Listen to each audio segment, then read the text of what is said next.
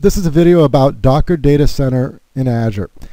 If you go to the portal and you provision this, it's also known as Docker EE, Docker Enterprise Edition. My name is Bruno Turkley. I'm an engineer. I'm going to walk you through working with all of the features, well, at least the main features, in provisioning this and running a container workload on the Docker Data Center.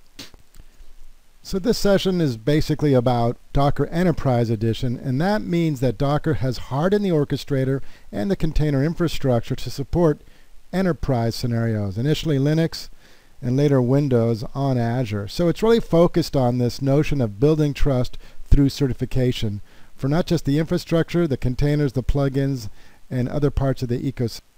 In addition, it's focused on enterprise Linux with the flavors you see there, the distros, as well as Windows Server 2016. So let's jump in and provision a cluster, maybe go into the universal control plane, talk a little bit about architecture, and show an example. So over here on the right, you can see some of the architecture come through. Essentially, you have these UCP controllers. Those are the things that are communicating with the cluster administrator to basically perform all the tasks that take place in the UCP nodes you see below. The architecture is designed to be highly fault tolerant, and so that's really done by this stateless array of UCP controllers. So Docker will go ahead and replicate both the UCP controllers as well as the swarm manager and the key value store pairs. So any failure that happens will not have an impact on the cluster.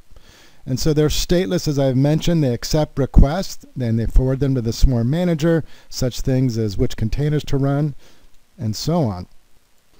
One of the things you're going to see me work with is the Universal Control Plane browser, the UCP browser. And this is another kind of visual interface that you can use to look at your orchestration platform here. So you can see your applications, your containers, the nodes that make up the cluster, any persistent volumes that might be used, networks, and more. Now, one of the things we'll need to keep in mind is as we start the provisioning process, we'll need to enter in some information. And to get that information, we're going to have to play with some of the containers that come with Docker. It's explained here. So over here at this URL, these are some of the steps I'm following along here. Essentially, we need to go and do a couple things here, like download or pull one of the Docker images down so we can therefore run it, and when we run it, it's going to generate all the appropriate information you see here that we can paste in. So the whole point of the next step is to get the information that allows us to begin the provisioning process. Okay, so let's go ahead now and issue the appropriate pull commands to get this image copied to my local VM here so I can execute it more efficiently. So we're just going to download the latest edition, Docker 4x /create sp Azure. So it's going to be in our local environment. So let's go ahead now and type that in. It's going to be your basic Docker pull command, Docker 4x /create -sp -Azure. And we want the latest version. So let's take a few moments to download.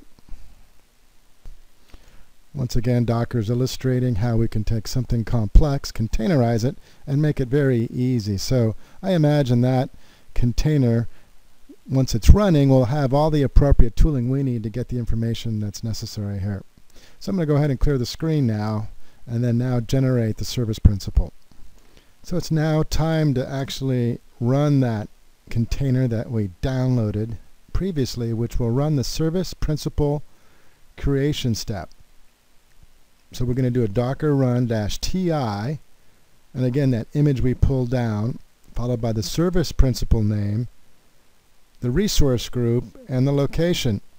Now, one of the first things I'll have to do here is enter some more information by going to the device login here and entering in that code. So to simplify matters, I'm going to copy this to the clipboard and then bring up that page, the device login page, where I will paste in that code, and it will ask me to continue, confirm my identity. I will confirm my identity, and it's now saying that I'm pretty much done, and you'll see now the code continue to execute. What it will probably do next is look up some subscription information here and ask me to choose one of them. And notice for number one, I've got my Azure internal subscription here. I'll do just one enter here. And off we go, creating the application and all the various pieces of information that I need to make this successful. So it worked, things are good. One of the things to keep in mind here is that if you do make a mistake at any point, you'll need to go in and erase things. For example, the resource group, you'll need to delete that. You'll need to go into Azure Active Directory and delete the application name, the AD application name. In this case, mine was SP Bruno, because it doesn't clean up. If that name exists, there will be a collision, and then things will stop working. So wait a couple moments for this to wrap up. It's given some roles to the role assignments to the identity, allowing Docker to provision additional resources if it needs to. In effect, what you are doing is giving Docker the ability to provision infrastructure in your subscription on your behalf. Now, you can imagine scenarios like where you need to scale up or scale down or add a load balancer. These are the type of things that you are now enabling Docker to be able to do. Okay, excellent. Looks like we have all the things we need, the secrets, everything that's necessary here to make Docker work correctly during the provisioning process. So we're going to return back to the portal, copying and pasting some of these last elements here that you see. So let's go ahead now. Finally, we got all that work done to get the app ID, the app secret, the resource group, the rest of it. Let's go now, click on New here, and go search for Docker. Go ahead and type in Docker here, and you'll probably notice that the Docker EE, and we'll do kind of the, not the production version, but the basic version. Let's go ahead and click for Azure Basic. I'll say Create. And it's now that I need to enter in all that information you saw me copy before. Now let's go ahead and do that. So you saw the service principal ID, pretty straightforward here. I'm going to grab that right here, copy to the clipboard, paste it in, and then I'm going to go get the app secret on the next screen, copy that to the clipboard, and paste it in. I'm going to grab my SSH key, of course, and here I have the SSH key. I can just go ahead and grab this, copy, return back, paste in the SSH key, and now I need to go grab the appropriate resource group. As you recall, we entered that one. It was Docker EE resource group. Let's go find that next. Just pass it up. There it is. And then, of course, West US was the location. So I can click OK here to continue to the next step.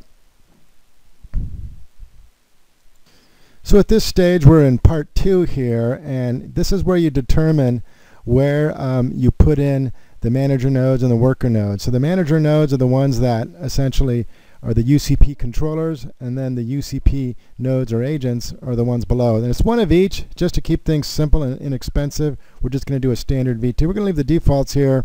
We could go for bigger machines for the manager and the workers, but we're just going to keep it nice and simple here today. So at this point, we are ready for the final validation. We're going to actually click this off, and at this point, you're going to confirm that you're ready to purchase this particular Docker edition, Docker EE. Go ahead and click Purchase. And so a few moments later, we're going to have our cluster up and running. Now, one of the things we want to do is be able to remote into one of the controller or swarm manager nodes.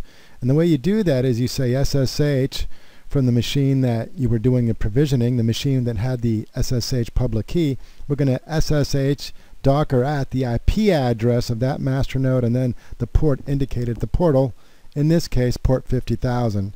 Now the next kind of goal is, how do you get the IP address and how do you get the port? Well, let's go find out. So here we are at the portal. Let's go inside of the resource group, go find the resource group that we just provisioned, which was Docker ee.-rg, and you'll notice it says deployments here. We'll click on deployments once succeeded, and you're going to get a URL here. Go ahead and click here on the deployment, And you'll notice that it gives you a couple of things here. It gives you this SSH target. So I'm going to grab this SSH target now and go to a new browser window and paste it in. And it's going to take me to a place where it lists my master nodes. So this is a new way of doing things. I haven't seen other orchestrators do this. Once this comes up, we're going to click on that.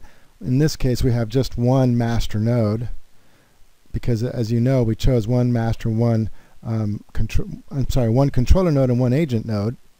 So if we look over here, we'll get that IP address we saw a moment ago, and as well as we saw the port number.